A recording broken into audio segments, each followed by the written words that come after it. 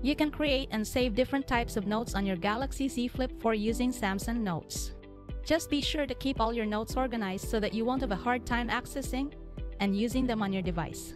A simple way to organize various notes is by segregating relevant notes into one category. This is where creating a dedicated folder or storage directory for specific types of notes comes in handy. In this video, I will walk you through creating a new folder in Samsung Notes on the new Galaxy Z Flip 4 smartphone. But before we move on, please like and share this video so that it would reach other viewers who might as well be needing this content. Now let's get back to our topic. To get started, navigate to the Apps Viewer and then tap on the Samsung Notes icon. Doing so will take you to the Samsung Notes main menu, particularly Folders screen. While in the Samsung Notes main screen, tap on the three short horizontal lines located on the upper left mid-corner.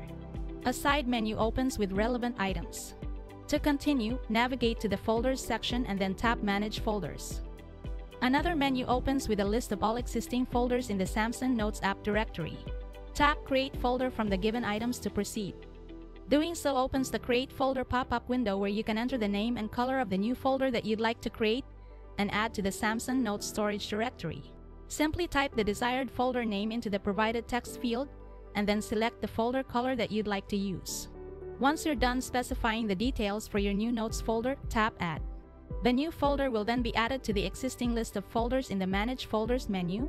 Should you wish to edit any of the existing folders, tap Edit on the upper right corner. Doing so activates the Edit menu where you can use any of the available controls at the bottom section. You can use these controls to move a folder, create folder shortcut, change the folder color, rename or delete a folder. Just tap to mark your preferred action, then follow the rest of the on-screen instructions.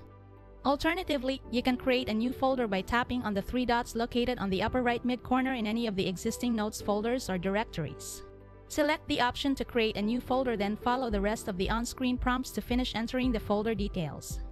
Creating multiple folders in any of the existing folders in the Samsung Notes app is allowed, so you can make full use of this feature to keep your notes organized.